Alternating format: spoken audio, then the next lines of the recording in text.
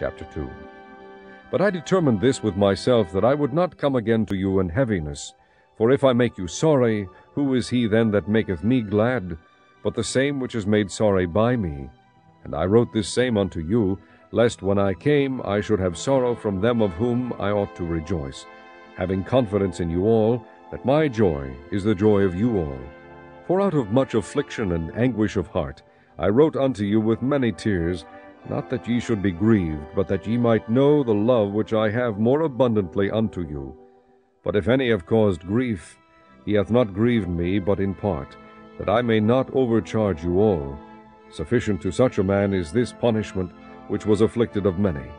So that, contrariwise, ye ought rather to forgive him, and comfort him, lest perhaps such a one should be swallowed up with overmuch sorrow. Wherefore I beseech you that ye would confirm your love toward him.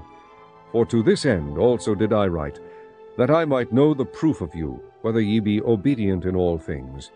To whom ye forgive anything, I forgive also.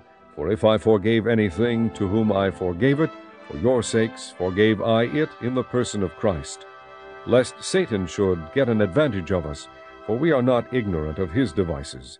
Furthermore, when I came to Troas to preach Christ's gospel, and a door was opened unto me of the Lord, I had no rest in my spirit, because I found not Titus my brother. But taking my leave of them, I went from thence into Macedonia. Now thanks be unto God, which always causeth us to triumph in Christ, and maketh manifest the Savior of his knowledge by us in every place.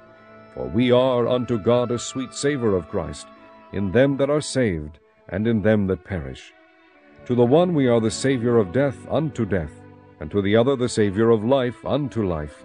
And who is sufficient for these things?